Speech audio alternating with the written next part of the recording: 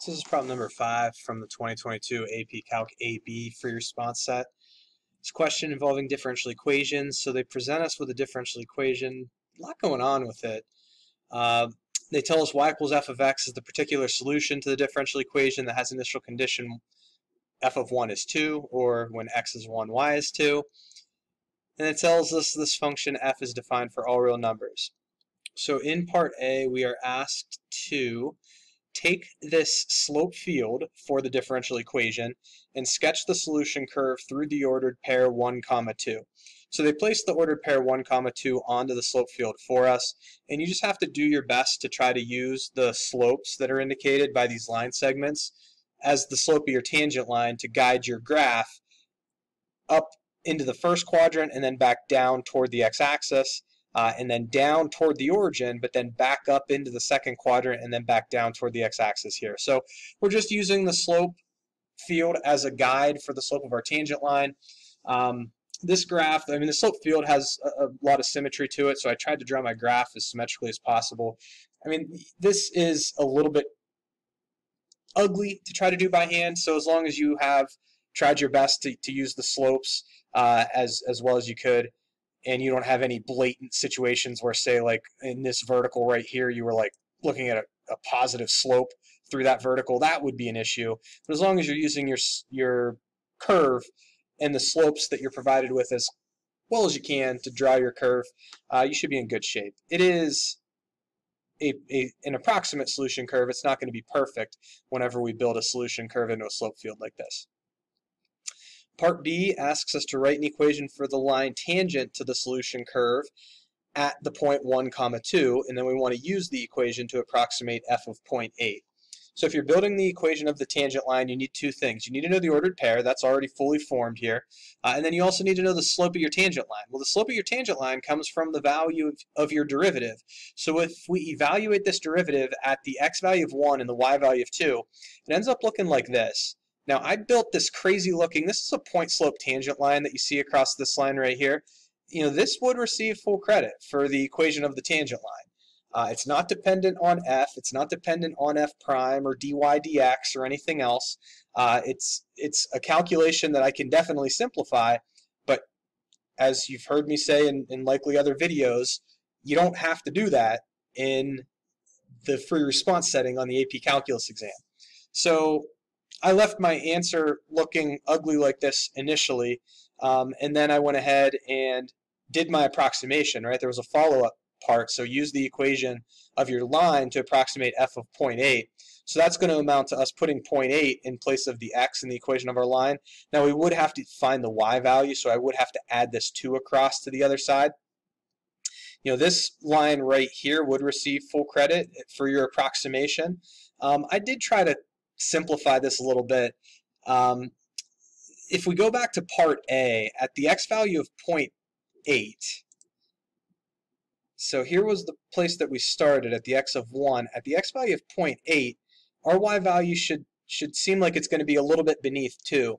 And so I just kind of realized that if I cleaned this calculation up a little bit and tried to simplify it, this is 1.7.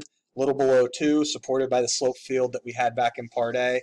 Of course, you don't have to do what I've done across this bottom line, but I just felt that in this case it was a little opportunity for a little bit of a built-in check to refer back to what we had done back in part A. In part C, it's a follow-up with that approximation from part B. So they tell us that the second derivative is positive for f for the stretch of the x-axis from -1 to 1. If the second derivative is positive on that interval, you know your function is concave up on that interval. If your function's concave up on that interval, so I just kind of drew a brief little graph here. So my red curve is just a little stretch of f of x. My blue line is my tangent line, so I've got the ordered pair 1, 2 on both the tangent line and the red curve, and then I've got the ordered pair 0.8, 1.7 only on the line. So we're asked to try to decide if that approximation of 1.7 is an overestimate or an underestimate for f of 0.8. Well, since this graph is concave up, the graph is going to lie above the tangent line at the place where we made our estimate. Because of that, the y value from the line is a bit of an underestimate for the y value from the curve. We're approximating the y value from the curve with the y value from the line. Clearly the line is slightly beneath the curve based on this sketch. Sorry about the little jumpiness in the video there. I had an issue with my original solution to part D and I had to try it again. So here's take two.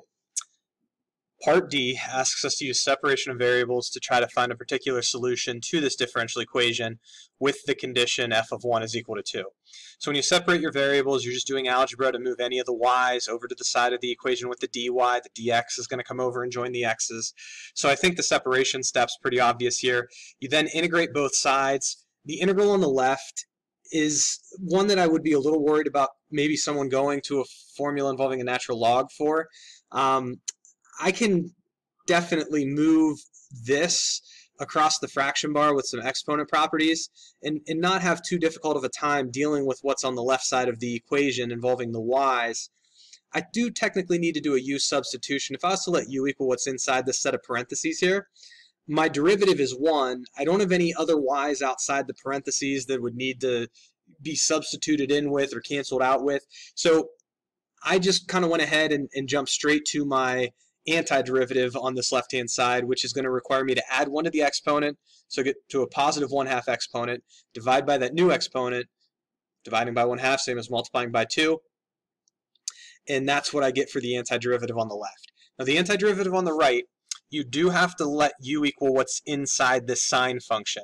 Now if you do that, you're going to pick up this factor of 2 over pi, and if you have the time and you're not rushed at all, you can definitely go ahead and show those substitution steps and confirm for yourself that this is the new factor that sneaks into your antiderivative on the right hand side. So I copied the 1/2.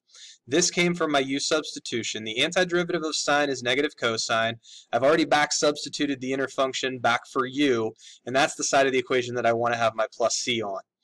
From there, I am going to want to try to isolate y. Now, you do have an option with what you choose to do.